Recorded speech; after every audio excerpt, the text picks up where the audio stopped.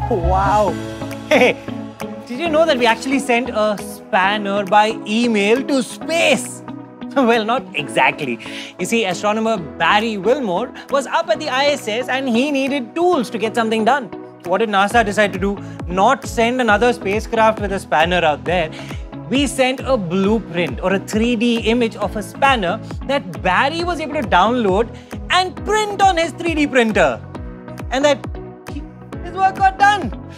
It's crazy. From toy cars to parts of actual cars, toy planes, parts of actual planes, prosthetics and even synthetic human tissue, and even parts of rocket engines, if you remember, can be built using additive manufacturing or 3D printing.